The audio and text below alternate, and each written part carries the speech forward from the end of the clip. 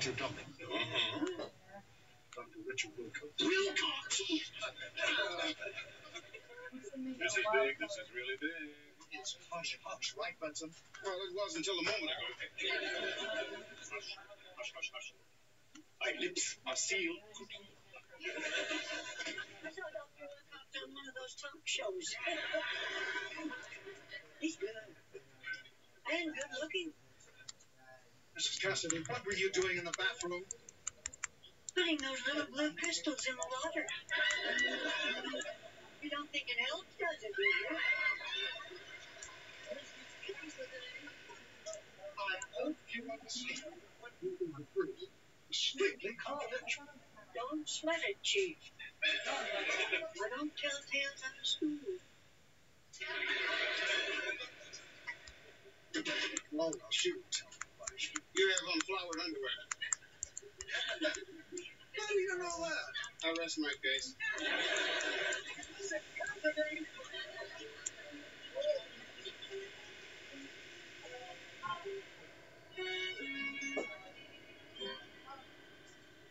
Say you'll do it.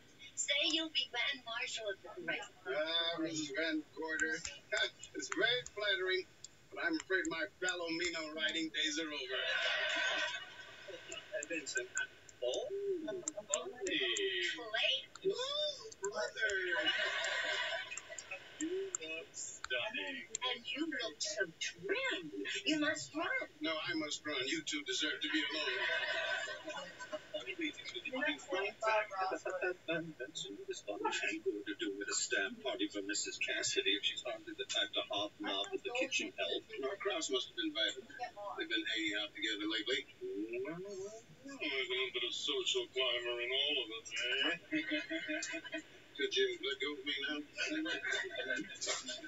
I just got off the phone with the governor. He's caught in traffic. He'd like you to make the speech and give Mrs. Cassidy the gift. You're going to have to give me a couple of minutes to make some notes. Yeah, just hurry up. We're running out of punch. Well, Bobby. Not now, Clayton. Gretch. Gretch. Oh, Bonnie. I'm so sorry I wasn't here when you were just been swamped. Don't think a thing of it. I've been having a lovely time. These are charming people. What's the matter? You seem frazzled. Well, I've been running around all day trying to find a decent hotel room for this VIP we've got coming in. VIP? Yeah, but all the hotels are booked solid. Well, maybe I can help. Max at the Royale's an old friend. What's your VIP's name? Oh, it's a Dr. Richard Wilcox. Uh-huh. Let's go to your office. I'll make a phone call, and you can give Max all the information. Oh, such a good friend.